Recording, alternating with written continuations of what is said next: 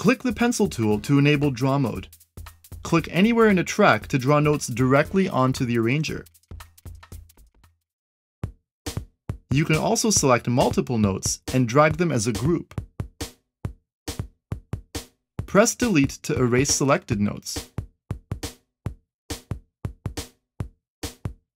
Click and drag the bars above the notes to adjust their velocity.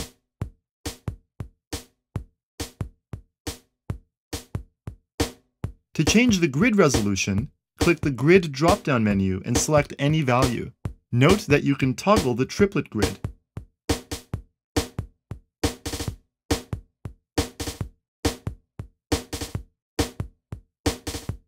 Next, right-click the pencil tool to access the Paint tool.